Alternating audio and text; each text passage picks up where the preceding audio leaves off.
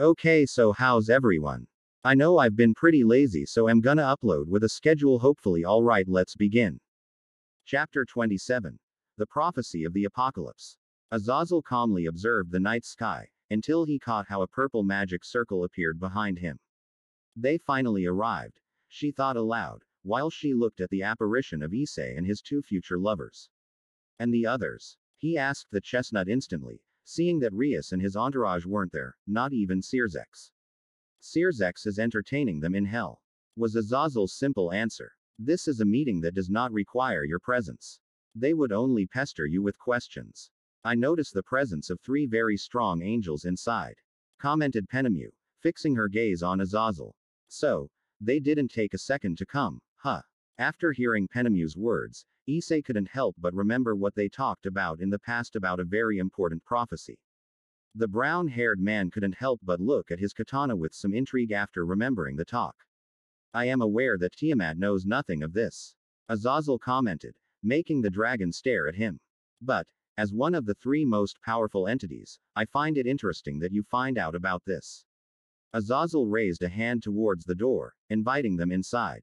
Come on. Meanwhile, in the underworld. Are you okay with this, brother? Rias asked, receiving an exhausted look from the Mao. There's nothing to do. We tried to delay the inevitable, but it was more than obvious that at any moment they were going to look for him. Searzex commented, implying that he had no regrets. Besides, thinking about it coldly, we still have a lot of time to achieve our goal. Now that you know about the prophecy, we just have to be a little more careful with our movements so as not to be so obvious. Searzex fixed his gaze on his sister, making her a little nervous. That's a part of your mission. Speaking of which, while we're here, it would be great to go over the points of our plan again, the Mao declared, placing both hands on the desk as he looked at everyone in Rias' entourage. Going back to Kuo Academy. Issei entered the main doors of the club, slightly widening his eyes in great disbelief as he witnessed three people shining in a divine and incomprehensible way. They simply had an impressive aura around them, which was a bit imposing, but at the same time it delicately embraced you. It was just a strange but nice feeling. There were three entities. In the center, stood a man with the strongest aura of the three, thus making him seem like the leader. His light blue eyes gave her a compassionate and friendly look. He had the appearance of being a good guy, as well as perhaps the most handsome he had ever seen, due to his perfect and refined features. At his side, there was a man with golden hair and eye color the same as before. Unlike his apparent leader, he had a somewhat dismayed expression, looking this way and that, as if he were a kid in a toy store. The man fixed his gaze on the brunette, giving him a huge grin between teeth that made him feel a little strange. It was only natural, considering that this subject seemed quite strange. And on his other side, it was incredible, a woman who was almost as tall as the guy in the center. He was extremely similar to her apparent leader. The only thing that differentiated him was her completely innocent look, which only intensified with her tender aura. When he saw Issei, she gave him a cute smile, even though they were natural enemies of hers. Another obvious difference was that she was a woman, and a rather well-endowed woman. Somehow, she rivaled Penemu when it came to the size of her breasts. In fact, Issei was able to distinguish with great ease that this woman was the perfect counterpart of the Kadri. The woman averted her gaze from Issei for a short second, fixing it on her side. Penemu, Azazel, long time no see. I really miss you. The woman commented with an angelic and completely pure voice, indicating that each word was more than sincere. Penemu simply responded with a wave, raising her hand, making Issei reinforce the idea that this woman was the perfect counterpart of the Kadri. Even so, Issei didn't have much more time to think about it, as he watched as Azazel practically crawled towards the woman, making a bouquet of flowers appear from a magic circle. Oh, beautiful Gabriel, she exclaimed, taking one of her hands and kissing it without her consent. I've been waiting for you all these years. Quote. Gabriel. Wait. The brown-haired man thought, blinking at the revelation and fixing his gaze on Penemu. Where he is, he answered her with a nod, confirming his doubts. Any woman would respond with disgust to such an act, but Gabriel, being Gabriel, it was simply impossible for her to take Azazel's hint, not a hint, towards her. He only acted from his innocence, when he bent down and stroked her hair with his tender smile on his face. I've missed you for all these years, too. She exclaimed with complete innocence and sincerity. Without you, Elysium has been very boring. This only made Azazel hug her tightly, in which the archangel did not hesitate to respond to her gesture. Elysium. The chestnut wondered aloud. It is known as heaven or paradise to humans. Penemu replied, receiving a nod from Issei. Gabriel is one of the most beautiful and pure women in the whole world. Tiamat commented, seeing Azazel's reaction. She is the main reason hundreds of angels have fallen. The dragon fixed her gaze on Penemu. She, and you. Seeing that the brunette wanted to find an answer, Penemu placed a hand on his head affectionately. When I was in heaven, she and I were identical. The only difference between us was the color of our hair and eyes, along with my height. Later, regarding personality, tastes, thoughts, we were the same in every aspect. Gabriel looked up, giving Penemu a nice smile as he continued to comfort Azazel. That made us very good friends back then. Issei looked at Penemu and Gabriel for a short second, unable to believe what he had heard. Can the fall of an angel really change your life that much? She couldn't help but think about the chestnut, since now they were both completely opposite. Michael could only smile nervously at Azazel's attitude, sharing the look with his companion. A few seconds later, everyone seemed to have calmed down, so the angels decided to introduce themselves to Issei, who still didn't seem to be entirely clear about who they were. My name is Michael. I've been in charge of Elysium since my father's death, God. Michael pointed to the woman next to him. As you already know, she is Gabriel. Along with me, she is an archangel, one of the strongest in her position. Michael pointed to the other side of her, causing the as yet unidentified man to raise his hand in greeting. He is Dulio Gesualdo, an ancient exorcist who reincarnated as an angel thousands of years ago. Despite having been a human, his fighting strength is comparable to ours. He was also known to be my Joker, until he became independent due to his great power. Joker. She thought about the chestnut for a short second, and then remembered one of the first talks she had with Drake. He's the first example I've seen of a reincarnation other than by devils. Once introduced, I would like to tell you the reason for our visit. Hearing this, Issei couldn't help but stare at the Sky Leader with special attention. Seeing the brunette's reaction, Michael couldn't help but become serious for the first time in the talk. Apparently, you already have a bit of an idea about this. Penemu had spoken to me a little, the brown-haired commented, causing everyone without exception to look at her with great surprise. Azazel fulfilled his part of the bargain. She commented the cadre quickly, seeing certain disappointed glances begin to turn his way. He never commented anything about it. It was our own father who told me about the prophecy, just before his last battle. Penemu couldn't help but look down with a certain sadness after remembering it. Hearing the answer, Michael and the others seemed instantly satisfied. Very well. It is normal for our father to have told the prophecy to what would previously be his successor. Michael's comment took the brunette completely by surprise, since he didn't know anything about it. Why is Penemu supposed to have been his successor? Changing the subject, it's obvious that they shouldn't have all the information we have about her. That's why we came to take Issei. Hearing this, Tiamat went on the defensive almost instantly. What are they going to do? The dragon asked, taking a step forward. I didn't believe that the rumors of the alliance between the Ice Queen and the Sekriote were true because of their eternal rivalry. But the impossible means nothing nowadays. Michael commented, giving her a small smile. Don't worry, we promise nothing will happen to him. Besides, it will only take a few minutes. Tiamat took a step back, folding her arms. Very good. Are you sure? She couldn't help but ask the chestnut, seeing that the dragon's always hostilities seemed to be practically in short supply right now. Tiamat looked at Issei with a small smile that denoted her precious fangs. Don't worry. Los Angeles can't lie, she explained, placing a hand on the chestnut's hair and rubbing it affectionately. Well, as you know, the protocols prevent us from bringing any demon, human, fallen angel, or any other species to Elysium. Michael ducked his head from him, along with the other two. I hope you know how to apologize. No problem, was Azazel's simple answer, while he cleaned his ear with his little finger and did everything possible not to look at Gabriel. Hang on a minute, Issei pointed. I am a demon. You are the exception. Upon hearing Dulio's answer, the brown-haired man couldn't help but look at him with great intrigue. You'll understand in the moment. Michael explained, holding out his hand. Come on. Issei looked towards his two future lovers, who nodded to him, as did Azazel. Finally, the brown-haired man took the archangel's hand, causing the aforementioned to widen his smile. Gabriel, if you want, you can stay until we get back. She responded quickly, making the pout on Gabriel's face instantly disappear into a huge smile. That, Dulio exclaimed. Wait, I want to stay a while too. He begged himself, causing Michael to take his hand. You are coming with us. It was Michael's simple response, making Dulio do the impossible to get away, while comical tears appeared on his face. Following that, a strong golden light graced the club for a short second, and when it disappeared, 3 people were already missing there. Sister, I missed you so much. Gabriel practically pounced on Penemu, hugging her tightly.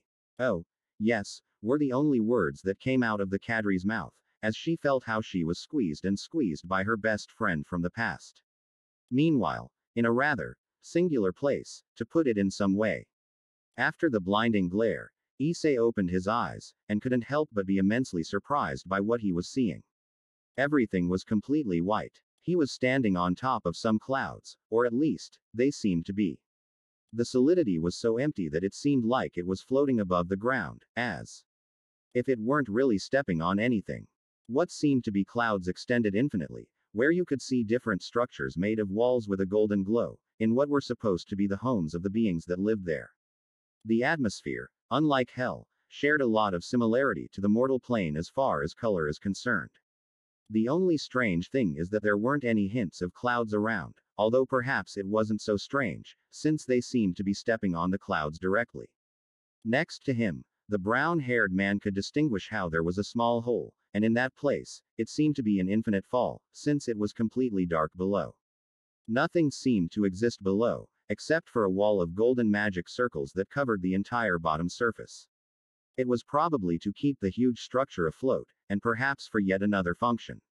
Issei stopped admiring the whole environment, when he felt how Michael placed a hand on his shoulder. It's nothing like what you've been seeing so far, right? The archangel asked, receiving a quick nod from the brunette. Follow me. Issei instantly complied, following behind him, while Dulio watched him non-stop. The magic circles below were created by God. It is what keeps this realm afloat, and also serves as the passage to earth, for those who gave into sin. Michael explained, as Issei watched as each angel seemed to be enjoying life here. These clouds were also created by my Father. If you have impure desires that begin to adorn your heart, your body will feel heavier and heavier, until these clouds can no longer support your weight, and finally, you fall. Due to the magical density of the environment, it is impossible to fly. Michael stopped there, fixing his gaze on Issei with great curiosity. However, I was really hoping that I would have to use a magic circle to allow you to move around here, but I see that it wasn't necessary. It's quite intriguing, being a devil. Dulio perched next to Issei, making the brunette jump a little. Does that mean that the disappearance of the demonic corruption is official? He asked, putting a hand to his chin. There are rumors that because of the death of God and the demon king, the forces of the divine and the corrupt have greatly declined. Actually, demonic corruption does still exist, just like original sin, the brunette quickly explained, rubbing his hair with a nervous smile at the angel's carefree attitude. What happens, is that I am lucky to have Didrake, who prevented my soul from being corrupted after reincarnation. I see, Dulio commented, getting closer to the brunette, piercing him with his gaze. I never would have imagined that. A dangerous glint ran through his eyes. And tell me, how has humanity progressed? Are the girls today prettier than the ones before? Well, Issei looked genuinely taken aback by the sudden question. Let's just say that the makeup products help a bit. The brown-haired man didn't know how to continue the conversation. Dulio, didn't you have to do something? Michael asked, causing the aforementioned to move away from Issei immediately. It's true. Dulio bumped his fist into his palm. I have to watch the second bubble of human souls. He commented to no one in particular, disappearing in a flash, without first giving a quick wave. I'm sorry. Michael bowed his head, delivering his apology, impressing Issei. As you already know, he is not an angel as such. He has been very curious about human life ever since he left him, and let's say that when he was an exorcist, he had a great interest towards beauty, especially the beauty of women. An interest, which still hasn't disappeared nowadays. No problem. Really. Issei quickly waved his hands at him, feeling slightly uncomfortable that the leader of the angels bowed his head to him. They both continued walking for a few seconds, where Michael presented him with a kind of giant capsule, where there were a large number of human souls living with each other.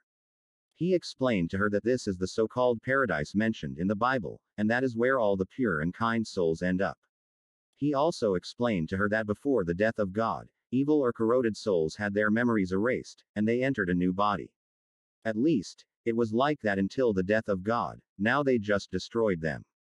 Issei was left with the question of what was the cause of changing the system, but he kept the question to himself, feeling that the question would be answered very shortly.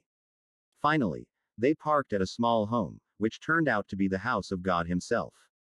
It was curious, since all the home structures were exactly identical, except for the structures that stored the pure human souls.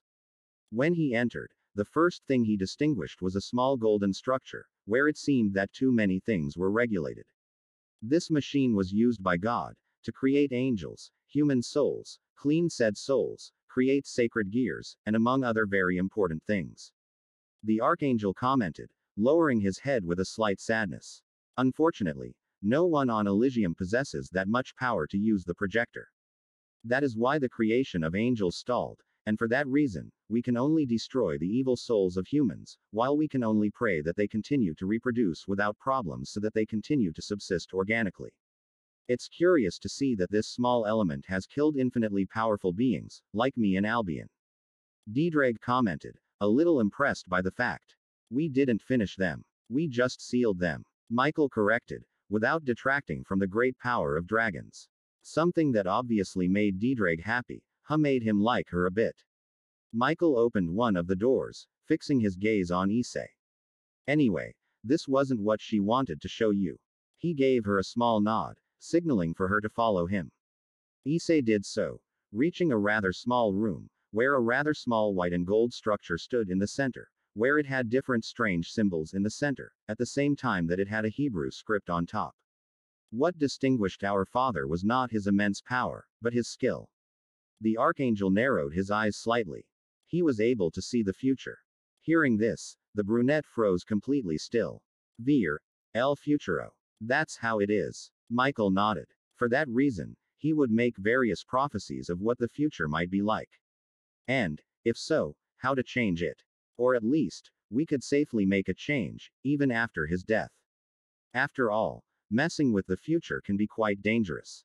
Michael positioned himself next to what appeared to be a small relic, positioning his hand over the writing.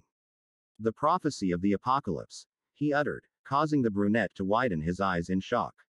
A reluctant future, where only the end awaits the demons and the fallen angels. The angels, the Nordics, and the yokai will suffer the worst cataclysm in their history. 3,000 years remain, so that the life of every living being is at stake. Wait. Issei tried to interrupt, but Michael stopped him instantly. The symbols belong to each faction, and the order is indicated by the importance of each one in the last battle. Michael started with the latter. This is the angels. Of the approximate 40,000 that we are now, it is estimated that some 2,036 survive. Michael passed his hand over the next symbol. These are the fallen angels. Of the approximate 35,000, it is estimated that 2 survive. He stopped at the next circle, looking at it with great attention. These are the Nordics. Of the 20,000, 15,000 will survive. Keep in mind that today, the Nordic army only numbers 8,000, and the rest are citizens. Michael continued to the next circle, frowning slightly. In this case, it is not the participation of a faction, but of an entity. This is the Hakuryuko, where its survival is anyone's guess, just like the other singular entities. Michael continued, parking his hand on the other circle, unable to help but narrow his eyes. Surprisingly, the devils have an even bigger share. But, the total of survivors is 0. Hearing the number, Issei felt like he froze.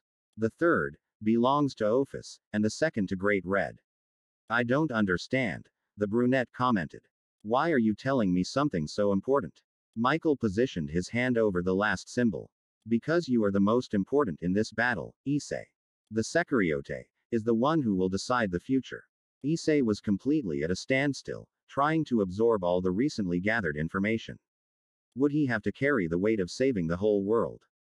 Was it some kind of joke? But, don't take it so personally. Michael exclaimed, seeing that Issei didn't seem to respond to such information. The prophecy indicates the beginning of the end in 3,000 years.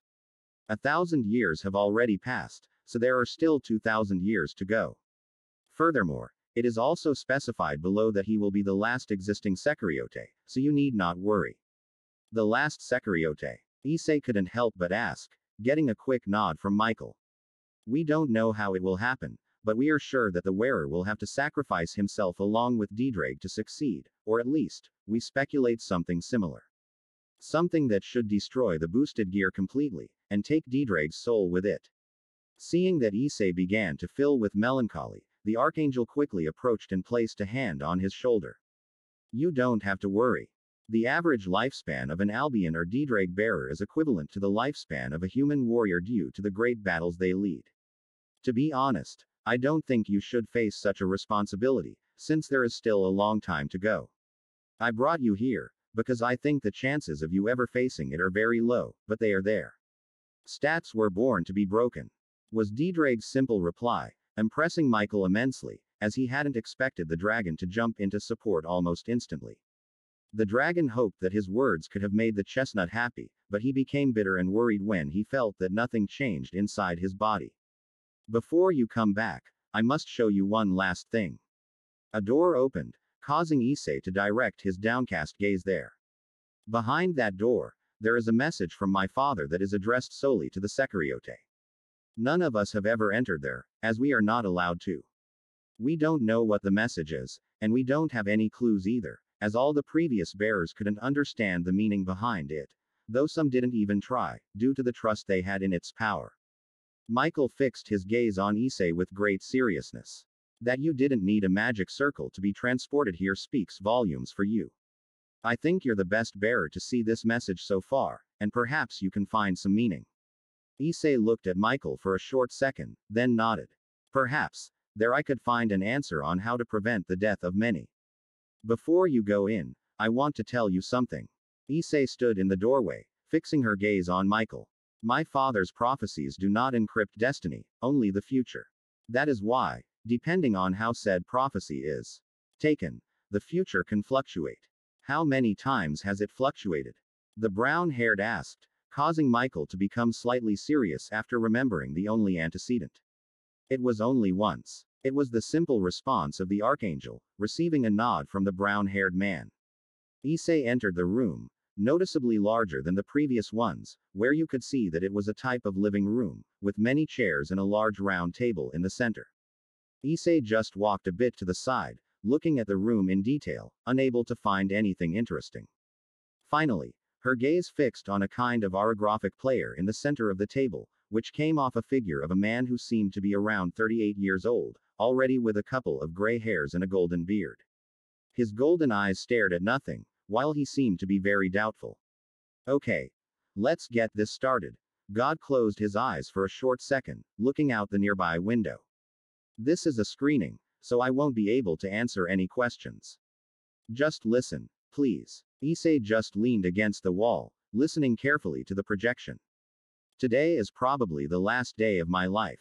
I saw the future and shared my wisdom and fate with all the other people on how to stop Trihexa. We just needed to appease her anger so she could come to her senses again, her only weakness. God lowered his head, taking a deep breath. I never thought that my own children would use that information against us, just for wanting to extinguish all other species in order to dominate. My son, the Demon King, how could I be so blind? God looked up from him, giving a small sigh. Well, there's nothing to do now. God lowered his head slowly. The future has fluctuated, and there is only one way to stop Trihexa. Unfortunately, I will have to sacrifice myself. God looked up from him, narrowing his eyes a little. But it will only be for momentary peace. I have seen who the Sekuriote is, I have chosen it myself after seeing its provenance. Even so, I prefer not to specify it. I will not make the same mistake twice. Finally, God approached the window and looked out. A small smile appeared on his face. Apparently, he was seeing his children. In closing, I would like to tell you one thing: if you are the chosen Sekuriote. God returned to Sirius the glance of him. There are only two beings who know about your identity, and only those two people will help you at the key moment. I evoke all my faith in them, and for the future that I am dazzling, I think I have not been wrong. God lightly clenched his fists behind his back. I'm worried there's another fluctuation, but I also have faith that everything will go according to plan. God took a deep breath, closing his eyes deeply. I know you won't understand this at the moment. But, to be honest, the only thing I hope in this screening. The only thing I hope is that you can forgive me. Issei could only slightly widen his eyes, when God turned around, and seemed to fix his gaze on him just before the projection ended. Something very curious, since it was just that, a projection. After a few minutes, Michael quickly approached the chestnut, seeing that it had finally come out. From the look on his face, he knew that he had been debating the information quite a bit. Did you get anything? Michael asked, making Issei wince a little. I just understood that if I am the Sekuriote, I should meet two people who know everything about the future. Was the brown-haired's response, making Michael make a small face, indicating that they had already told him about that. Also, during the screening he seemed to be very hurt by the betrayal of his son, the Demon King.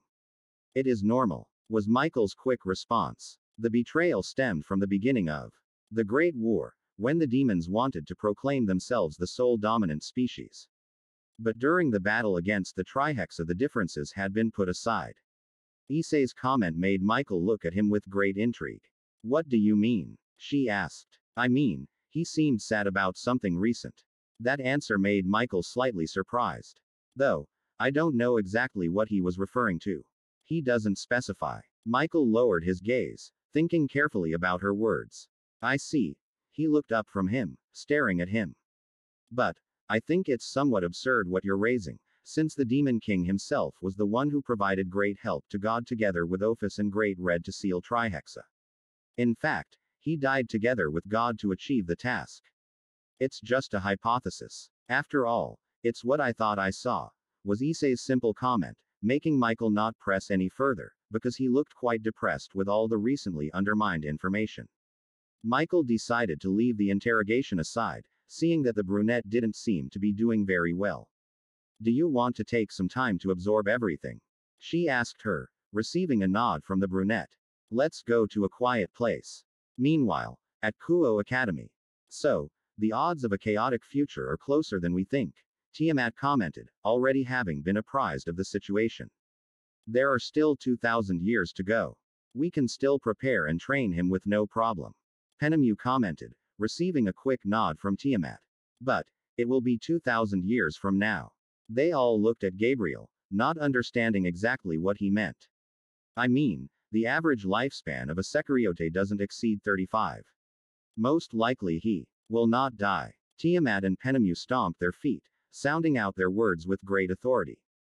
Gabriel could only shut up at such timing and tone. I didn't want to mention it either, but, Azazel thought, looking up seriously. 2,000 years is a long time for a D-Drake wielder, you brat. Back in Elysium, Issei sat down on one of the many golden benches that were on the site, while holding a very deep thought. If your previous carriers came before, why didn't you tell me about it? The brunette asked, making D-Drake sneer slightly. You know very well that my relationship with my previous carriers was never good. I spent most of my journey sleeping with them. It's normal that I didn't find out about this. The dragon commented, causing Issei to lower his gaze a little more. Right now, D-Drake's concern was sky high. Knowing that he must sustain so many lives, that he will probably die during the final battle, and even die before that. After all, it was still 2,000 years away from that. Sometimes the reality checks are much stronger than one expects. At least, that's what D-Drake believed. And indeed, those things worried him. But, they were in the background, compared to his real concern. Partner. D-Drake began to search for words to lift his best friend's spirits. D-Drake, I don't want you to die. The chestnut spoke first, leaving no response time for the dragon. Diedrag could only slowly widen his eyes in complete shock. Of all things. Of all the worries. Of his possible death. Of all the burden. Was he just noticing that little detail? In his death. Diedrag could only close his eyes deeply, at the same time that a big smile appeared on his face. Seriously. You're amazing, brat. The dragon commented. Of all things, you only look at that. Just look at that. The brunette asked, looking down at him sadly. You're like a brother to me. Of course I'll take notice of that. Diedrag only increased his smile even more at what he heard. Listen, you're like a brother to me too, the dragon's gaze became extremely serious. But you should also think about your future. Seeing that Issei didn't seem very convinced about that, the dragon began to recount. Tell me, what do you think Matsuda and Motohama would feel when they found out about your death? Issei's eyes widened slightly at the comment. What will your companions think? Diedrag narrowed his eyes slightly. What will Tiamat and Penemu think? Issei's eyes would widen even more at his last words. They would be devastated. A silence of a few seconds was present, until Issei finally decided to speak. Yo, I'm not saying that you only do it for them, or for us. Diedrag interrupted him, his voice rather relaxed. You must also do it for yourself. After all, wouldn't you like to enjoy hundreds of years in the proximity of Tiamat and Penemu? Don't you mind dying before, knowing all that you could enjoy with them in the future?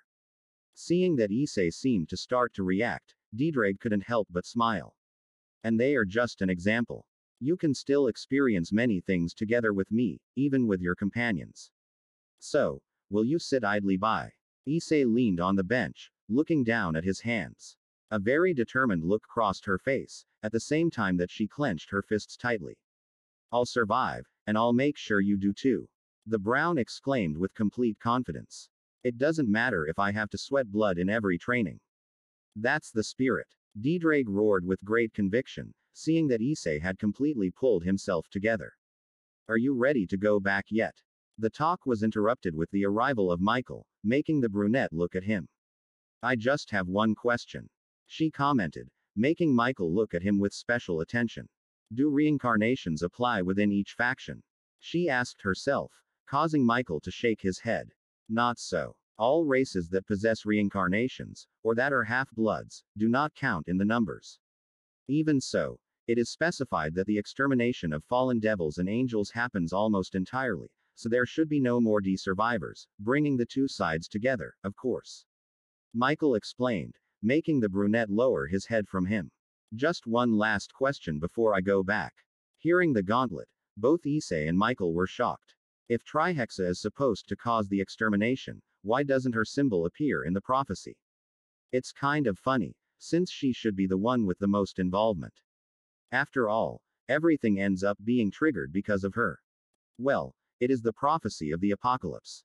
His name may not appear, but he is the dragon god of the apocalypse, and it just coincides that the seal will be broken in approximately 2,000 years. Michael clarified. All clues point to him. A little. It was heard from the gauntlet, indicating that Diedrag had been satisfied with the answer. Before you go back, I would like you to promise one thing. Michael commented seriously, receiving a nod from the brown-haired man. I want this to remain strictly between us. Very few know about it, and spreading such information to the entire supernatural world would be very dangerous. Chaos and panic could reign in different quarters if it were known. Meanwhile, in hell, we will take advantage of that fluctuation. The Sekariote is the fluctuation. Searzex commented with great seriousness.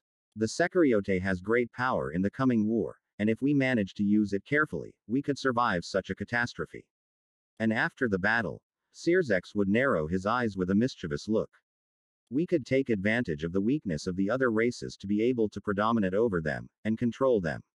Searzex fixed his gaze on Rias with great seriousness. But all of that depends on you, Rias. You have to control him through love, and keep him ignorant at all times. Searzex leaned back against his desk, opting for a passive gaze. So far, you haven't made any progress with it. Something that's understandable, because you have spent very little time with the bearer due to his training. But that's okay. Let's remember that we not only need control, but we also need it to be very strong. What if it turns out that he is not the Secretary of Prophecy?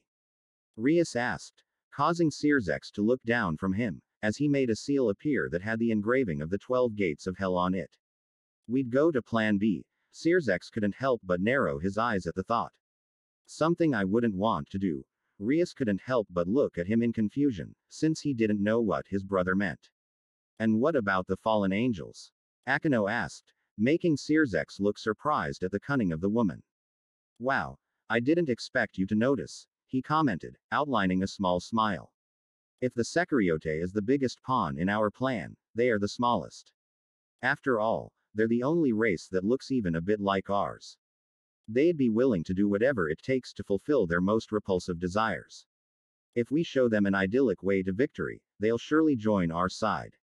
That's why I called Azazel. That way, we'll start having more and more contacts with the fallen angels. Sirzex narrowed his eyes slightly, remembering the interactions he had with Azazel. Although he seems to have slightly different ideas than what he had thought at first. But it won't be anything that is difficult to solve. With a couple of women, he will surely be happy already, the Mao thought. From now on, it's time, Rias whispered, clenching her fist tightly. I promise not to let you down, brother. I am glad to hear that. The Mao commented with a smile. But remember that we still have a lot of time. Proceed carefully, and don't rush. Rias simply nodded at her brother's words, before disappearing in a magic circle along with her entourage. Sirzex leaned back against his desk, flashing a mischievous little smile. Telling all the pure fiends and certain exceptions about the prophecy was a very good idea.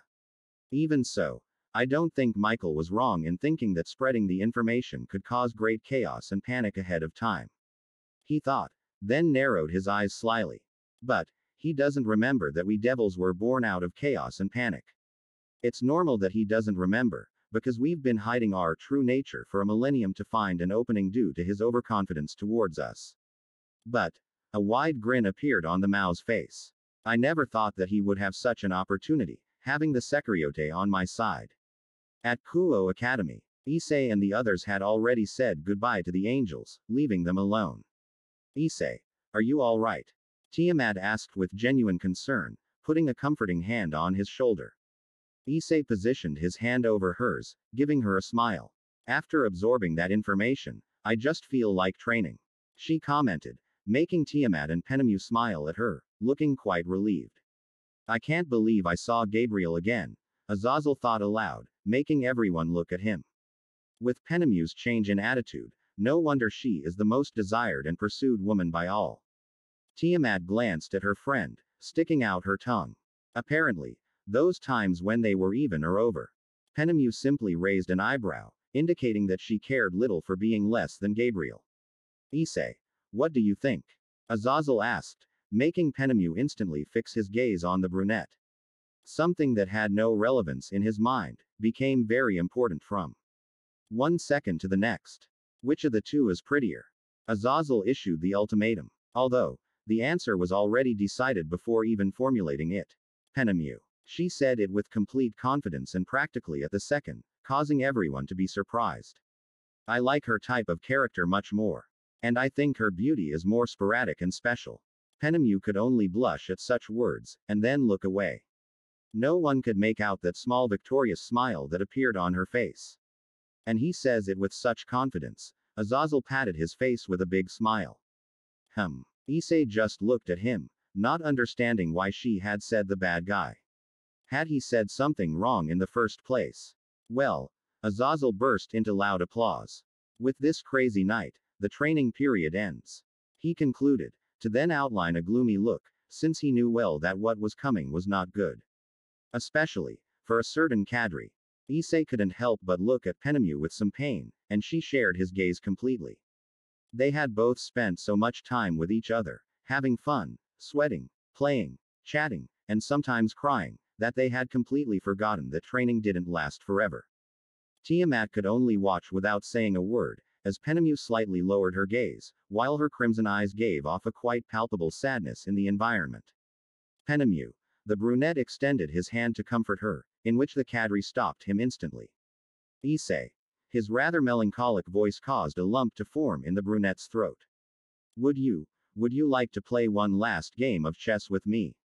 She concluded, looking up. Issei wasn't going to deny her by any means, but those pleading eyes only made him want to rush towards her and hug her tightly for comfort. But he knew her well, and knew that she didn't like to display too many emotions in public.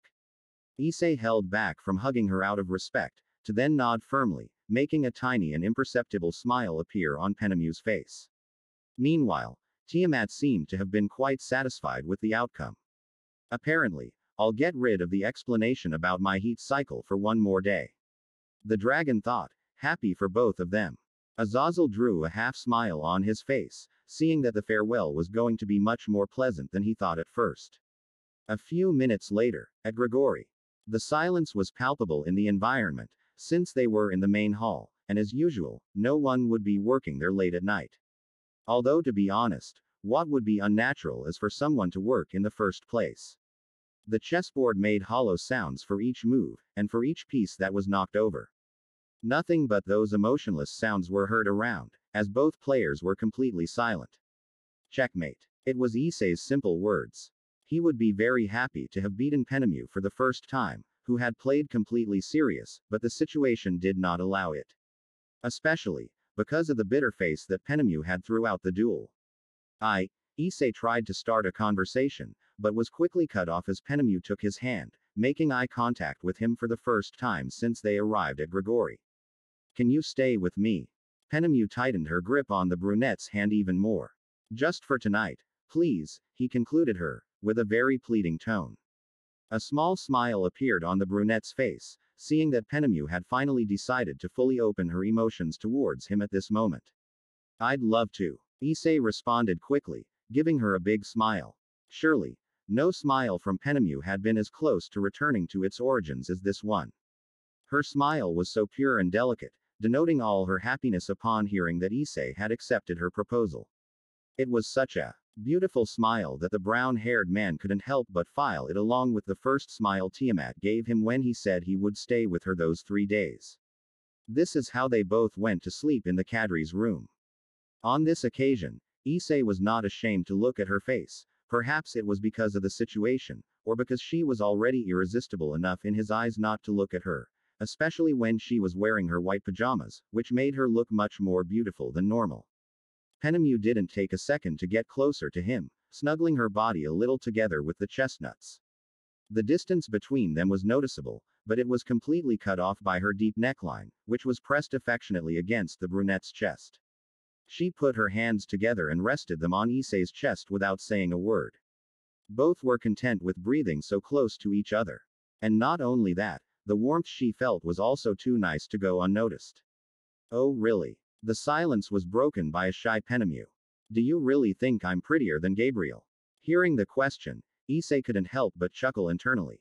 Although, that laugh was especially due to how Penemu twisted her body under the covers, indicating that she gave the answer non-existent importance.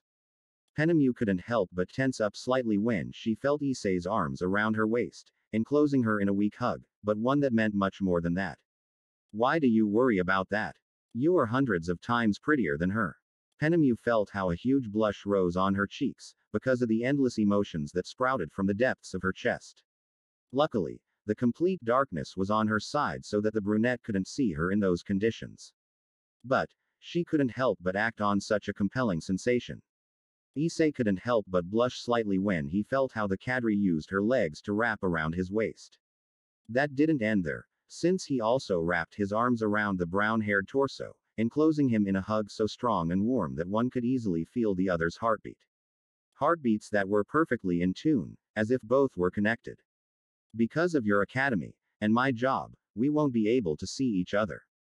The workload is quite dense for everyone, especially for me, the cadre commented with quite noticeable anguish, even her voice sounded a little broken. He never thought that distancing himself from someone could become so painful. I understand perfectly, the brown-haired commented, not knowing what to say about it. Don't say anything. Penemu's cracked voice deepened even more. Only. Issei couldn't help but feel how his heart began to tremble, because he felt how moisture was palpable on his shirt, indicating that Penemu had begun to cry. Solo Abrazame. He concluded, making the brown-haired man tighten his embrace on her even more, feeling how tears threatened to come out of his eyes. But he wanted to feel strong for once in his life. I wanted to be strong for her. The next day, and the dynamic brat, Azazel asked, seeing that Penemu entered the great hall, without Issei's company. He's already gone, was Penemu's curt response, sitting next to Azazel to start looking through the papers. Oh, these hours of the morning. Azazel whistled. She must really like the academy. He commented to no one in particular, and then felt a bit surprised by Penemu's attitude. After all, she didn't have the usual monotony on her face, with her seriousness hiding her emotions. In fact, on this occasion, you could see from leagues away that he was suffering, and a lot. Azazel caught on almost instantly what was happening, so he stared at it for a couple of seconds, until finally a sly smile shot across his face. Oye. Don't talk to me now. Penemu cut him down immediately. I'm trying to concentrate, and I don't have the mood to talk to anyone. Would you like to see Issei while you do your job in between? Penemu would have told him to shut up or she would kill him, but it was more than evident that those words had caused the cadre great interest. His penetrating, exclusive gaze directed solely at Azazel confirmed it. End of chapter. Chapter 28. On the beach next to a nice fall. Don't say anything, just hug me. Issei made a small face after remembering everything that happened yesterday with Penemu. From her face, he clearly resented the fact that he had to get away from her, though he couldn't live tormented by it. The brown-haired man looked up, remembering from the first day he met her with that little accident when they collided, until the moments when she opened up to him and cried in his arms, narrating all her past and what she had suffered. Those thoughts ended during the fireworks, remembering her beautiful smile and the perfect contrast her beauty gave to what was happening behind her. They were vivid images of her that she could never forget. Issei's smile fell when he realized he was already in front of Kuo Academy, slightly startled. How long have I been thinking about? The brown-haired man quickly shook his head, entering the courtyard of the institution. Tiamat smiled at him from one of the third-floor windows, giving him a little wave, which Issei quickly answered. Issei. The brown-haired man couldn't help but divert his gaze when he heard someone shouting in the distance, seeing how some kind of stampede was approaching him at full speed. Issei. Motohama's voice quickly cleared, and just like that he also knew why his two friends were running so fast, because a few women were chasing them with wooden katanas. The two friends quickly positioned themselves behind the brunette using it as a human shield, causing Issei to roll his eyes. The women stopped right in front of him, giving him a dirty look. Are you going to defend them again, Hyodo, friend of the pervert duo? Katase asked. Issei couldn't help but make a stick face at his nickname. We were already too benevolent last time, but they don't learn. The same woman commented, taking a firm step forward. Either you get out of the way, or we'll have to beat you up too. Issei looked at his two friends, frowning at them and making them smile nervously. Finally, the brown-haired man gave a small sigh and closed his eyes. I think we could talk about. It's impossible to talk to those beasts. Murayama yelled, trying to punch Issei in the torso to get him out of the way. Everyone was shocked, including his own friends, when Issei stopped the attack dead with one hand. Murayama tried to move the katana, but it was impossible. Issei's hold on her was too strong. The brunette turned his face to look at her, opening his eyes in a somewhat tired way. Are you going to listen to me? Murayama gritted his teeth, using all his strength to try to move his katana, but it was impossible. He finally tripped back and fell, because Issei had opened his fist. Issei looked at all of them for a few seconds, seeing that they already seemed to be a little calmer. Perhaps it was because of what they had just witnessed. It's true that her attitude is somewhat despicable, but why do you defend them? Katase cut him off again, causing Issei to give her a piercing look. Because they are my friends. She answered as if it were the most normal thing in the world, but everyone noticed that those words carried more weight than it seemed. How can you be friends with the two of them? Murayama asked, carefully getting up as she gave the brunette a much more wary look. They're hopelessly filthy perverts. Seeing your personality, you should be around someone like Prince Charming. Issei couldn't help but feel a certain revulsion at Kiba's nickname, although he was almost completely over the fact that all the women at the academy noticed him, almost. Why do you only look at the bad side of other people, other than your Prince Charming? Issei answered with another question, making all the women look at him strangely. They act like that because it's impossible for them to get a woman's attention, since they're not pretty faces, like Kiba. Outside of their perverted side, I'm sure they'd be better than all of you. Are you suggesting that a couple of perverts are better than us? Katase asked, unable to believe what she was hearing. All people have their good side, as well as their bad side. Issei stopped for a second, looking at her from head to toe. For example, are you going to tell me that it's not wrong to want to beat an innocent man to death just because he gets in the way? And what about me, if I saw you guys beating two people to death just for the mere pleasure of it? Do you think I wouldn't think you're violent and crazy shit? All the women lowered their gaze a bit just before what they heard. Why don't you ask them the reason for their actions, now that they are in front of you?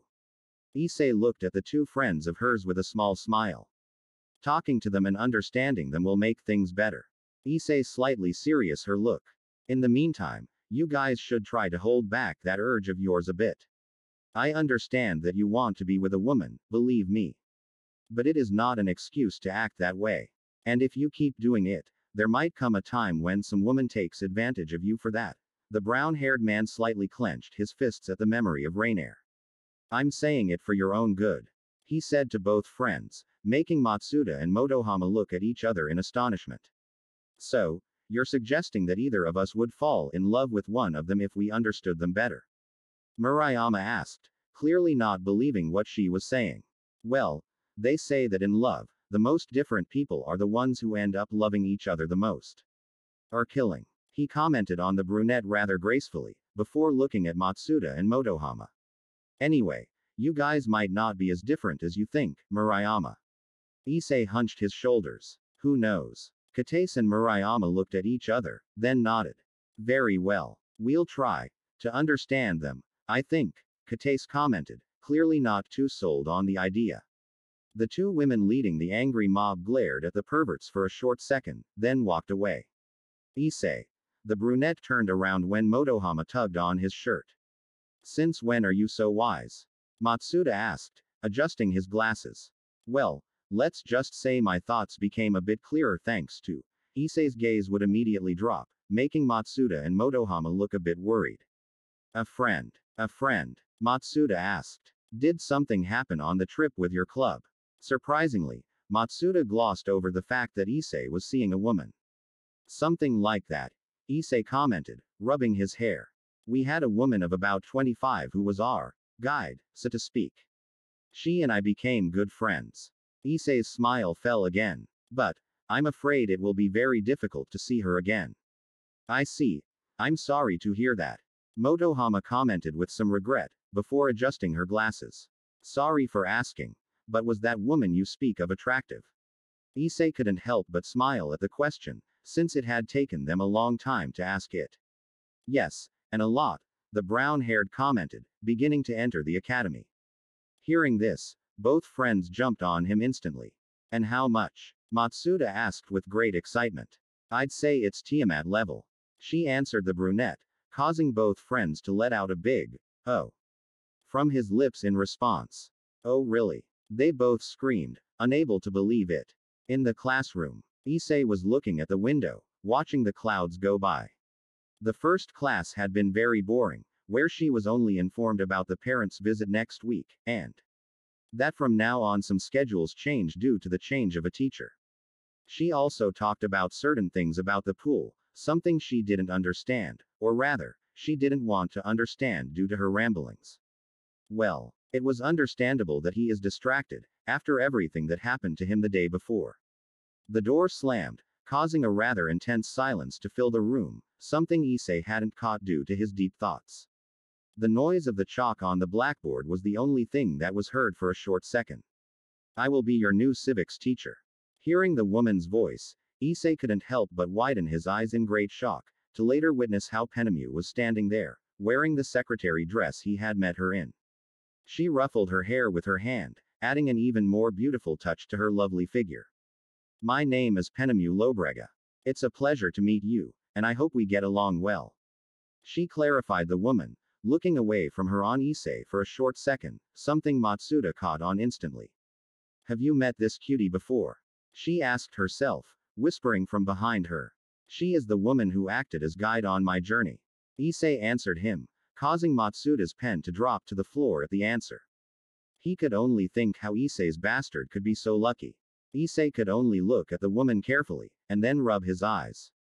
Is this real? He wondered, looking closely at the woman in front of him. First Tiamat, and now she. A rather discreet smile spread across the brunette's face. This couldn't be better. The minutes passed. Penemu was in charge of leaving different instructions to her students while she seemed to be signing papers without stopping, and reading different documents. The brown-haired man had thought that he managed to come here, thanks to the fact that he could work at the same time that he gave classes. Obviously, that only made her an even more incredible woman. After all, not many women could do both at the same time. Near the end of the hour, she put on her glasses, letting the brunette understand that this wasn't the first hour she'd been working, and she'd been doing it for a long time. Probably, before coming to the academy, she had already started. Finally, the bell rang, signaling the break. Matsuda and Motohama stayed talking with Issei for a few minutes for different plans in the afternoon, and then went off to buy something. Issei looked out the window with great calm. She was all alone in the classroom. The brown-haired man couldn't help but smile when he saw how Murayama intervened with Matsuda, and they both sat on a bench and began to chat. While Motohama sat next to Aika, seeing that she was eating alone. That made him think that her words had not only affected the ladies, but also her own companions. So here you were. Issei turned around, to see how Tiamat and Penemu entered the room. Issei just smiled happily and quickly got up from his seat, giving Penemu a big hug, who responded with the same intensity and affection. I had wanted to do this for the whole hour, but it would have been so weird. Issei just laughed at his own words. Believe me, me too. Penemu replied, hugging him tighter. What about your birthday?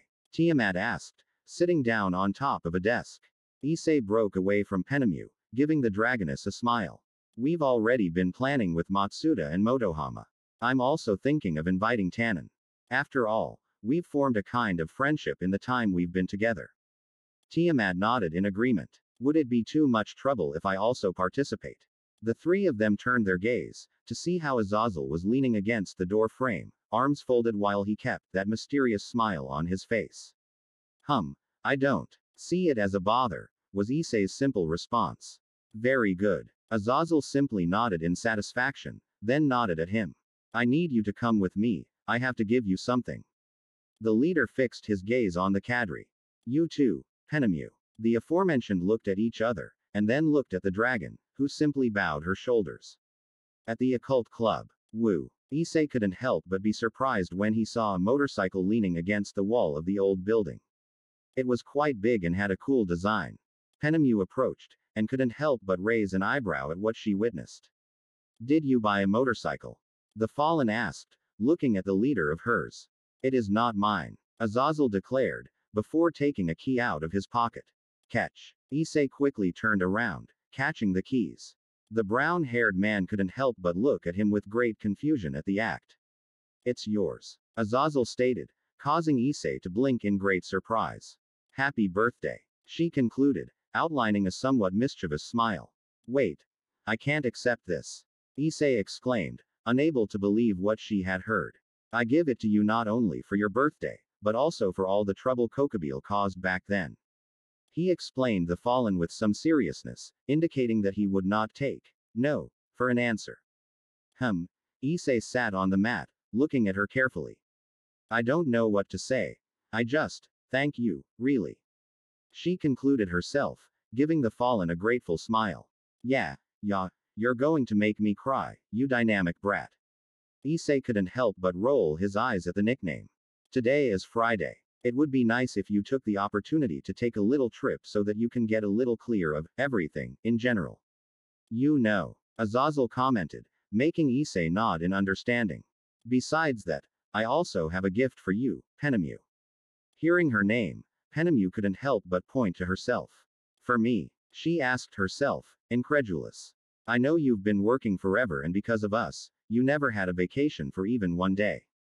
A small smile appeared on Azazel's face. I'll take care of tomorrow's tasks, so you can spend some time with Issei, and also distract yourself from your responsibilities. Azazel hunched his shoulders, closing his eyes. But don't get used to it, because I will never do it again in my life. The fallen one commented, causing a small smile to appear on the fallen one's face. She wasn't quite sure if she could trust him when it came to work, but it was clear to her that he was serious when she heard his last words. Wait. They both looked at Issei, who seemed to have a big doubt. I don't even know how to ride a motorcycle. Azazel took an envelope from his pocket and tossed it at the brunette. Here is a map of the nearest beach and the best hotel in the area. I also give you a check for 100,000 yen so you can pay the expenses. According to Issei's eyes almost bulged out of her sockets upon hearing the exorbitant figure. Even if it's a 5-star hotel, the expenses won't even exceed 20,000 yen. Are you crazy? The chestnut exclaimed, unable to believe it. Let's say what you have left over is the second part of the present for your birthday, and for saving Kuo. The fallen one commented quite gracefully after seeing Issei's reaction, since for him, 100,000 yen were nothing. Use the money to buy new clothes. You always wear the academy clothes, even when you train. In fact, I'm sure you don't have many spare parts left. Azazel explained with a serious look. He had been to the chestnut's home earlier to take his photo album, and he recalled that he was shocked when his parents didn't even buy him clothes. Very good. Thank you very much. But, Issei looked at him, while sweating slightly. You still haven't told me how I should learn to drive in one day. Azazel simply turned around, opting for a nonchalant look. You'll just learn on the wagon. He said casually, then raised his hand, saying goodbye. This guy, Issei thought. Always so carefree about everything. Penemu completed the chestnut's thought. A few hours later, finally, Issei had been able to celebrate his long-awaited birthday. There were Matsuda, Motohama, Penemu, Tiamat, Tannen and Azazel. The chestnut had a great time with his soulmates, having fun with them, telling different stories and laughing with joy. Incredibly, the one who participated the most in all this was Azazel, recounting his different journeys throughout the planet, something that interested Matsuda and Motohama a lot when he talked about the appearances of foreigners and appointments that sometimes led to spicy things. Finally, the brown-haired man sat down at the small picnic, and he couldn't help but smile when he saw how Tiamat was doing everything possible so that Penemu wouldn't burn the meat. They both looked quite happy, so it was quite a refreshing blow to her soul, due to all those two beautiful women had suffered in the past. Seeing them smiling and laughing, it was something simply irreplaceable. Do you always celebrate birthdays in this park? Azazel asked, sitting down next to him. Always since I met Matsuda and Motohama. It's like some kind of tradition. She answered the chestnut with a toothy smile. Azazel just placed a hand on his shoulder, indicating that he was happy to see him so happy. Watch out for the embers. Tiamat arranged a piece of meat that could have been roasted by Penemu, making them both laugh. Hearing the beautiful melodies they made with their laughter, the brown-haired man couldn't help but look at them again. Azazel was no fool, so he caught his eye instantly. What do you think of them? She asked. The question caught the brunette a bit off guard. What do I think of them? Issei looked for a few more seconds at the dragon and the fall, how they played and how they joked with each other. I owe them both everything that I am. She answered, taking Azazel a bit by surprise. Is that answer enough? She asked her, flashing him a rather sincere smile. Although you surprised me with the answer, that's not exactly what I meant. Azazel answered, and then placed his hand on top of Issei's head. I mean, what do you think of them? Not as a person, not as what they mean to you. Azazel stared at him, narrowing his eyes slightly. If not, I mean, how do you see them as a woman? Issei only chuckled slightly at the question. Well, I'm not stupid. He answered, then stared at them. Tiamat has breasts that surpass Akino's without much difficulty, and she has a trained and chiseled figure. She has hair, face, and eyes that are simply perfect. Her legs are also perfect, thanks to her physical figure. And yet, what stands out the most about her body is her butt. Issei turned his gaze from her, looking at Penemu.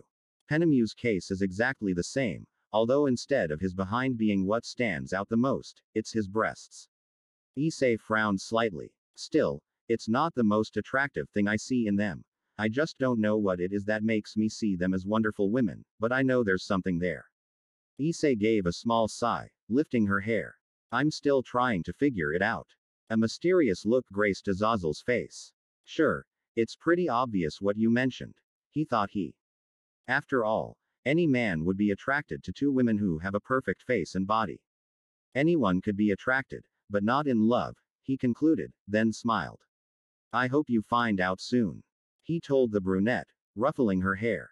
Let's take a picture. Tannen yelled happily, quickly running past Matsuda and Motohama to where Issei was to get in the photo. Hearing the cry, Tiamat and Penemu quickly joined them. Finally, the photo made a small flash, which after a few seconds was revealed in a beautiful image. There was Azazel next to Issei, still stroking his unruly hair with a half smile, while Matsuda and Motohama came out lying in front, probably because they barely made it in time, while Tannen was sitting next to Issei while hugging his neck tightly with a toothy smile on her face. Behind the chestnut were the dragon and the fallen kneeling, where Tiamat was smiling completely delighted to have a piece of meat sticking out of her mouth, while Penemu seemed to be threatening her with her hand to take it away. Finally, it could be seen how a book was closed, seeing that it was Issei, who had placed the photo in his album. The brown-haired man simply smiled for a short second, before leaving the memory center on the shelf after hearing the door open. Tiamat practically jumped on top of him, her hair completely wet and in her underwear, indicating that she had recently bathed. It's been a long time since I slept with you, she commented the dragon, then straddled him, flashing a rather mischievous smile as she wiggled her fingers in an odd way. I really missed it. Issei could only laugh out loud as the tickle attack landed on his body again. Even so, the brown-haired man was quite skillful and responded quickly, making them both laugh non-stop for several minutes, rolling around on the bed and spinning around, messing it up completely. Finally, both seemed to have relaxed again, where everything ended as it had started, Tiamat sitting on Issei's waist. They were both breathing a little rough. Issei couldn't help but feel a small tingle as a drop of Tiamat's wet hair fell onto her exposed abdomen. He didn't know how or when it had happened, but the dragon had taken his shirt off at some point during the fight. I think we'd better go to sleep. I have to get up pretty early tomorrow, the chestnut commented. He placed his firm hands on Tiamat's hip to move her. The dragon suffered a small spasm throughout her body after feeling her touch so warm and delicate, something that Issei did not go unnoticed. Are you okay? She asked her with genuine concern. At this, Tiamat couldn't help but grow serious. We have to talk about something very important. The dragon cautiously pushed Issei's hands away, then stared at him. It's a bit embarrassing. But Tiamat's seriousness didn't last much longer, as her gaze twisted to a much more timid one as a rather large blush appeared on her face. All the dragons have. They have a. Issei couldn't help but file Tiamat's attitude in her most precious memories of hers, since she had never seen her act like that, and she looked quite cute. You see. Tiamat gave a little sigh, to then lay her body down and settle on the chestnut chest. All dragons have a period where they become very sensitive, to say the least. Mating season. Issei's eyes slowly widened. Wait, are you telling me that you? Yes, I'm going through that period.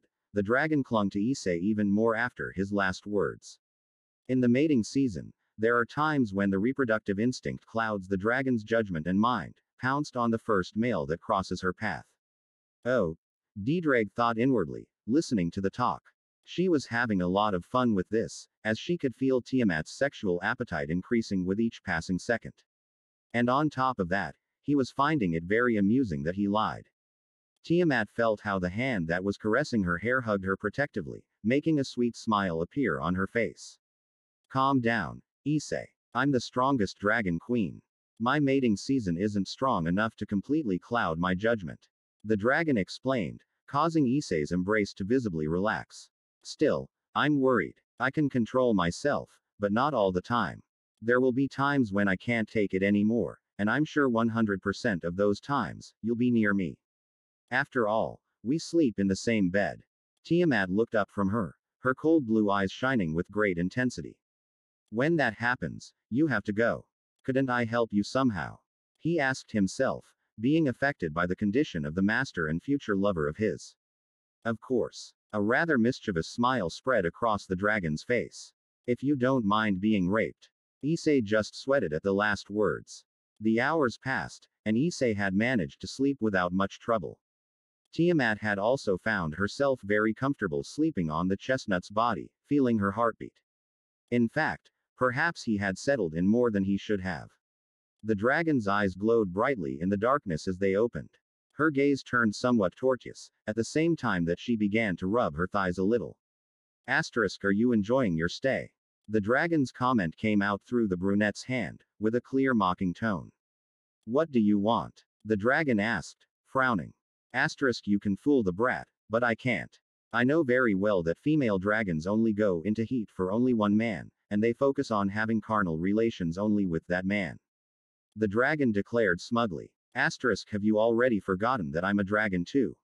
If you tell him anything, I swear I'll find a way into your filthy gauntlet to emasculate you. Tiamat's dark tone made Ddraig laugh. Asterisk, don't worry. This is a matter between the two of you, and it's none of my business.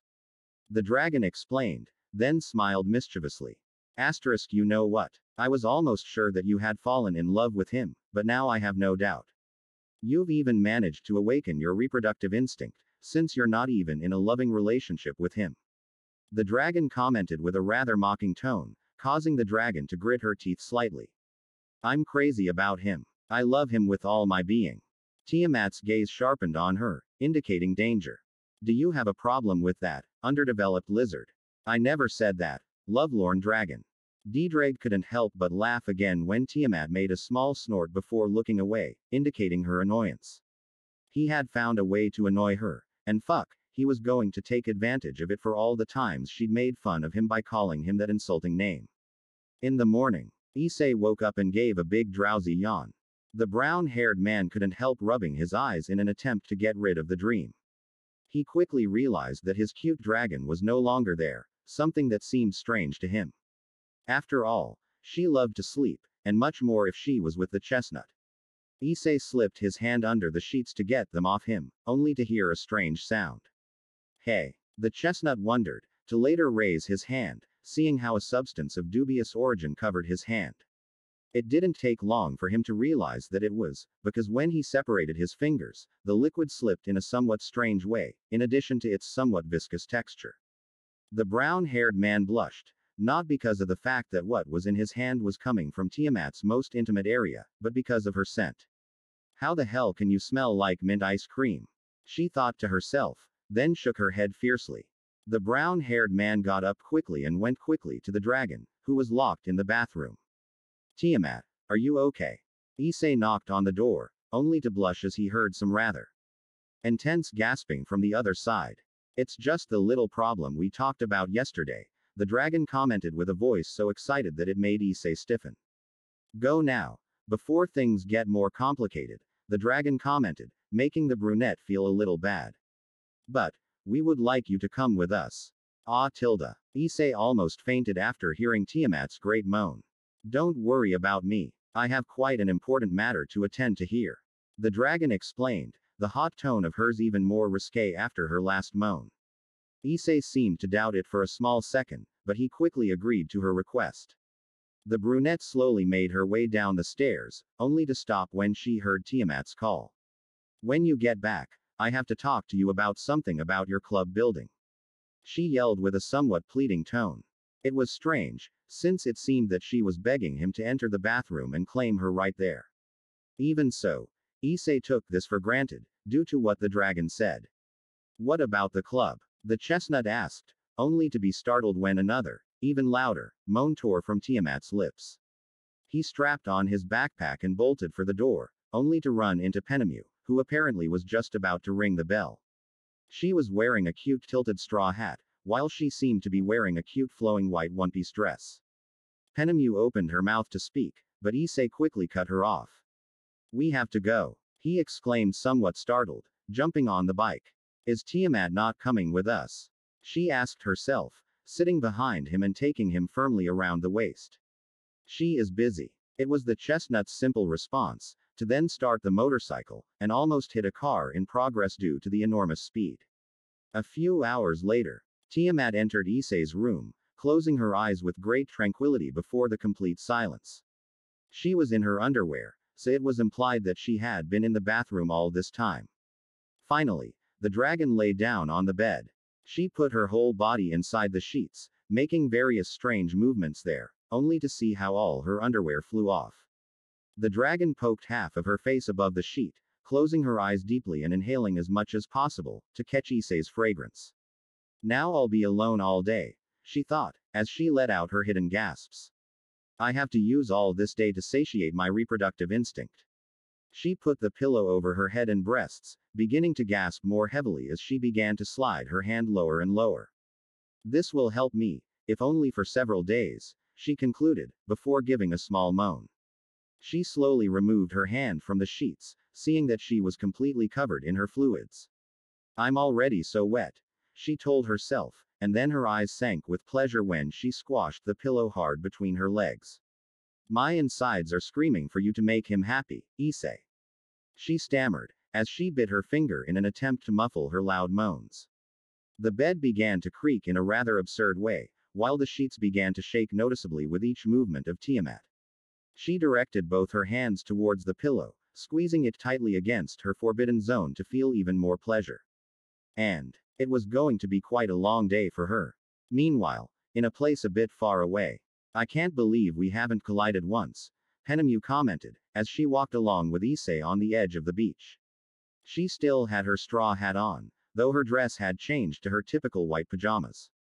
It was something natural, because the exaggerated measurements of her breasts always give her a problem when choosing clothes. It's a waste that you're all covered up, she commented the cadre, looking at him sideways. Issei just looked at her with a raised eyebrow. What's wrong with going like this? She asked her. The brunette was wearing a leotard, a thin skin-colored windbreaker jacket, and a white shirt. The hood covered most of his hair. You did a workout that almost killed you, Penemu explained, seeing how no woman looked from her to Issei. You're in impressive physical shape. The only thing you're revealing is your legs, and that doesn't leave much to the imagination. I don't care about that kind of thing. Issei kicked the sand, then gave her a smile. The truth is, I've never stood out, and I'd feel quite strange if he started now. It's just not my thing, he finished, receiving a small nod from the cadre, indicating that she understood. Even so, a smile appeared on Penemu's face that only Issei could make out. At least, I think you look good like that, she commented, making the brunette smile at her praise. Look at that woman. It's true, she's beautiful. Why is she with a brat? The whispers of the nearby men caused a small tick to appear in Penemu's eyebrow. Right now, she wished she didn't have such supernatural hearing abilities. What should you have in your pants? Maybe nada. He mustn't even know how to satisfy that beauty. When the brat walks away, would you dare to approach him? Maybe she wants an erotic test that isn't with a brat who doesn't even know how to play erotic games, don't you think? Those last whispers exhausted Penemu's patience. The cadre stopped short and clouded her gaze. Issei watched her with slight concern. Penemu, are you okay? She asked herself, moving closer to the fall.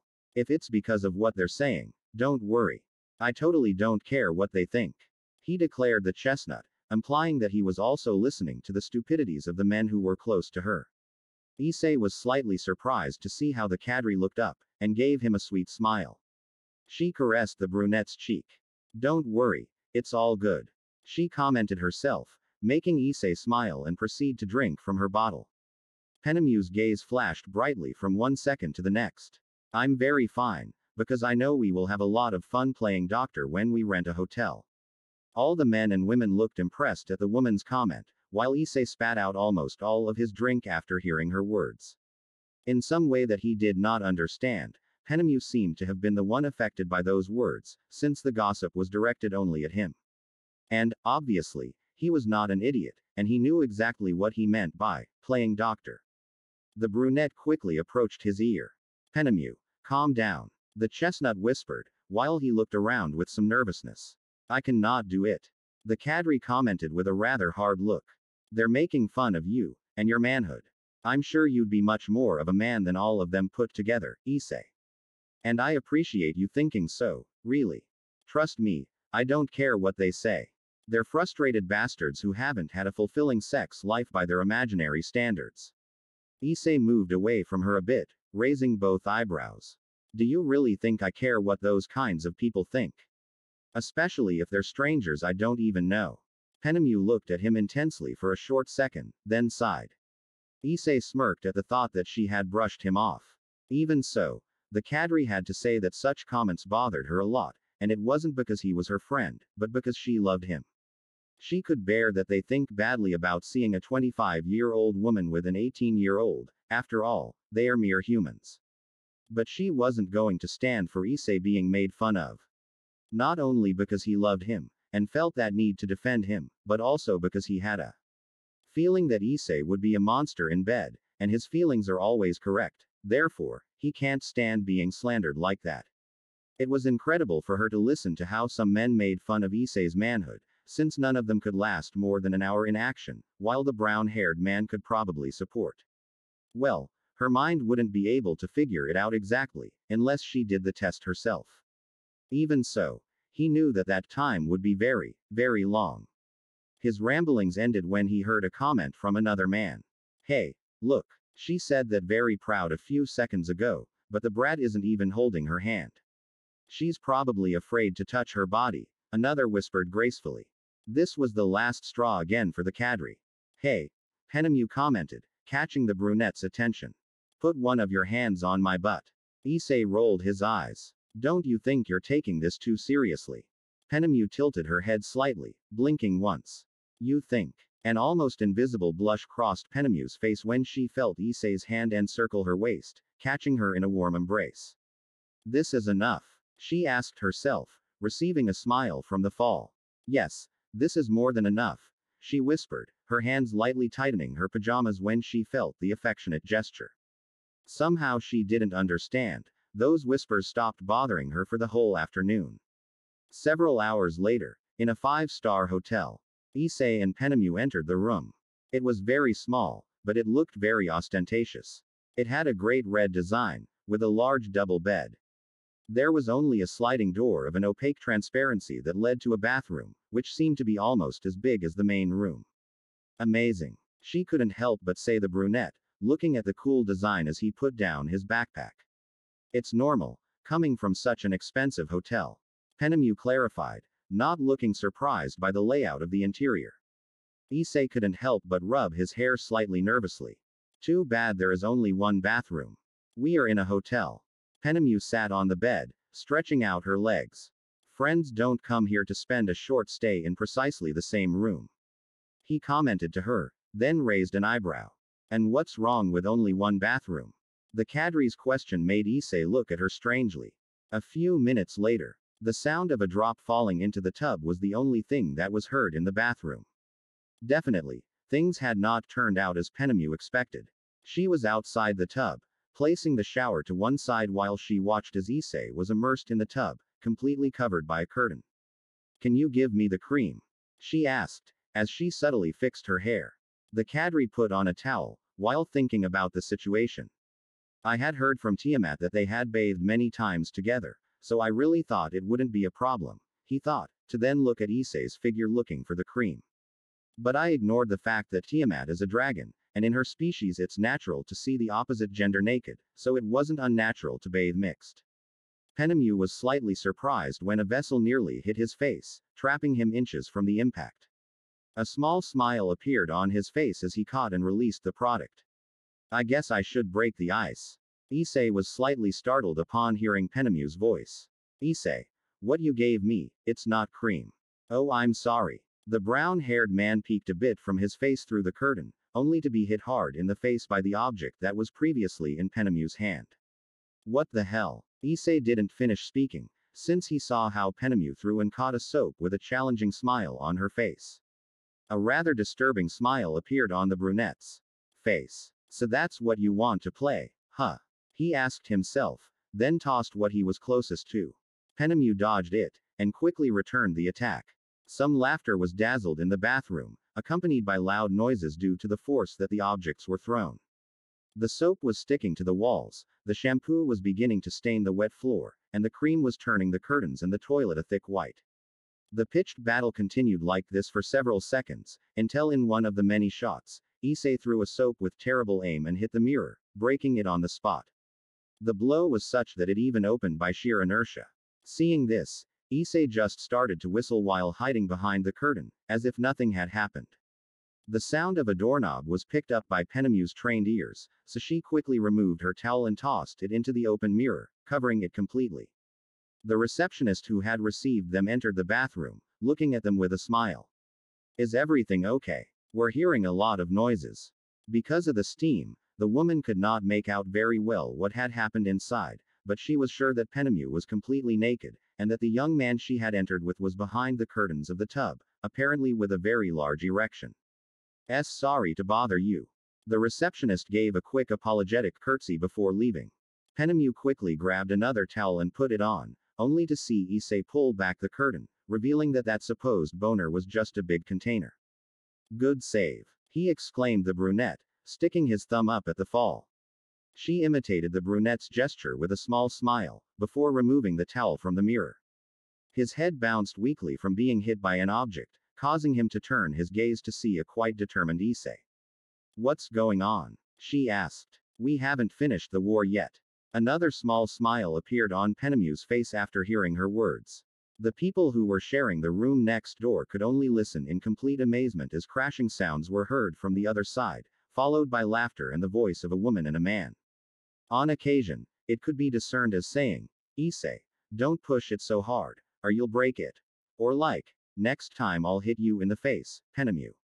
It seems that our friends are having a pretty good time, the man commented with a somewhat lecherous smile, before jumping towards the half-naked woman.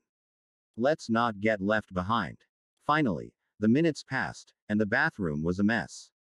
A complete silence rose in the place, where two bodies rested on the tub, apparently asleep.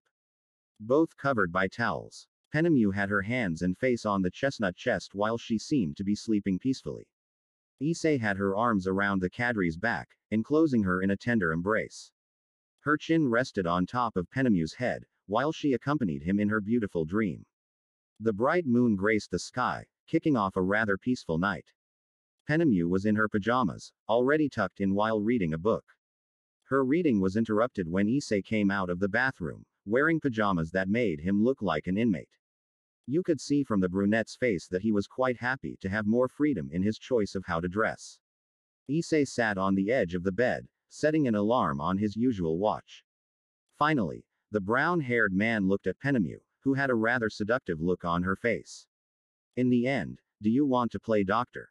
She asked herself, pulling up the sheets in a clear invitation to the chestnut. Issei's face exploded with a strong red, making Penemu laugh sweetly at the brunette's reaction. Don't worry, she answered quickly, hugging Issei and pulling him onto the bed. I was just kidding, she concluded. Issei just shook his head at his teacher's antics, and then tucked himself in next to her. Penemu didn't take even a second to approach him and hug him like he was a stuffed animal. She couldn't help but put her face on top of the brunette's chest, while she gave an inaudible passionate sigh when she felt how Issei's hand began to caress her black hair. Now that I think about it, how do you know about the doctor game? The chestnut asked with great intrigue. I know a lot more erotic games, Issei, the fall answered, snuggling her face even more into the brunette's chest. I am a fallen angel. It is in my nature to be very curious about the things that are considered as sins. Sex is what attracts the most attention, since it is what can generate you the most pleasure, I suppose. In the next room, numerous blows and moans began to be heard, making the brown-haired man visibly nervous, unlike Penemu, who found this quite amusing. Even so, I'm not like any other fallen angel. I was able to free myself from my vices and ties, just in time before selling my body to a total stranger for mere pleasure. That's why I'm still a virgin. Penemu looked up, thinking carefully. Though, to tell you the truth, sometimes my lust gets the better of me, and I have to find a way to free myself. Hearing this last part, Issei couldn't help but blush intensely, remembering when she saw Penemu touching herself by accident. But I would never sell my body just for a little pleasure, she concluded, her sitting on top of the brunette's waist. Throughout my life I've had many proposals, but I'll never accept any. Penemu looked up from her for a short second, and then looked at the brunette again. I don't think it's too hard for you to get it. Penemu couldn't help but be surprised at the chestnut's words. Well, I mean, you are an exceptional woman and quite unique. I'm sure that at some point, you will find a man who really loves you. Issei positioned one of her hands on the cadre's cheek, and she leaned into her touch without a second thought. Well, at least, I think you're as beautiful on the outside as you are on the inside. Penemu felt how her burning chest transferred an endless amount of pure happiness to her entire body just by hearing Issei's words. He was always so nice to be around that she had almost forgotten what unhappiness was. Simply, she felt so complete when she was next to her, that she never wanted to be separated from her. Even those words made her cheeks dye a deep red, at the same time that she gave him a smile as pure as her feelings. Penemu slightly lowered her gaze, while placing a hand on Issei's, to make sure that the heat she felt on her cheek did not disappear. You're very sweet with your words, seriously. The blush on her face was noticeably controlled, probably because of what she was about to say. But, after everything I've done in my life, it's not a happiness that I deserve. I don't deserve to be loved, much less do I deserve to love. Issei opened his mouth to contradict that instantly, but was stopped when Penemu placed one of her fingers on his lips. Still, I managed to be happy. Something I never thought I would feel again. Penemu put her hand to her chest. I made a great friend in Tiamat. Besides, these last 2 months not only left me with her, but you also appeared. Penemu gave her such a beautiful smile that she blushed slightly at her brown hair. That blush intensified when Penemu lay on her chest. Do you remember that before you had told me that I was one of the most valuable people for you? Well, the same is true for me. You are irreplaceable for everything you have done for me, for how you have helped me, for how you have listened to me, for all that, and much more. Issei was surprised when Penemu brought her lips to his cheek, giving him a fleeting and shy kiss, which meant much more than it seemed. For all that, I love you very much. Penemu hugged the brunette tightly, placing her head just below his chin. It's not the same as love, but it's a kind of happiness. A kind of happiness that fills me completely. That's why I don't care much about love as long as we're together. As long as we continue to experience such fun or exciting things together with Tiamat, I'm sure I'll be happy forever. Issei was left speechless by what the cadre said. She only deigned to hug her back, making her feel even happier. The moans and thumps from the next room got even louder, but somehow those sounds didn't reach Issei or Penemu, who fell asleep in each other's arms, while a pure and harmonious smile delighted on their faces. That was a picture to think about. Such a pure love was presented between the two of them, that it completely overshadowed the union that the people in the next room were having. They did not need to unite their bodies to match them, just with their love so pure, it already surpassed them. That's how it is. A love so great and pure, that Issei and Penemu did not want to see. The next day, Penemu was sitting on the sand, inches from the water. She enjoyed the total silence, except for the noise of the waves. How calm he is today, Issei commented, sitting next to him. It's very early, was Penemu's response, without taking her gaze away from the waves. Issei looked at her face for a few seconds, seeing how such a cute smile remained on her face.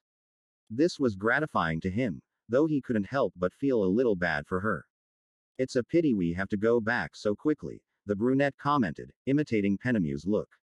Maybe, he replied. A silence settled in the environment for a few seconds, until finally Penemu rested her head on the brunette's shoulder. It has been a day full of emotions and memories. She deeply closed her eyes, leaning her body against the chestnuts. Thank you very much, Issei. He didn't even look at her. He just kept looking at the waves, while he wrapped his hand around Penemu's waist, pulling her closer to him. De nada. End of chapter.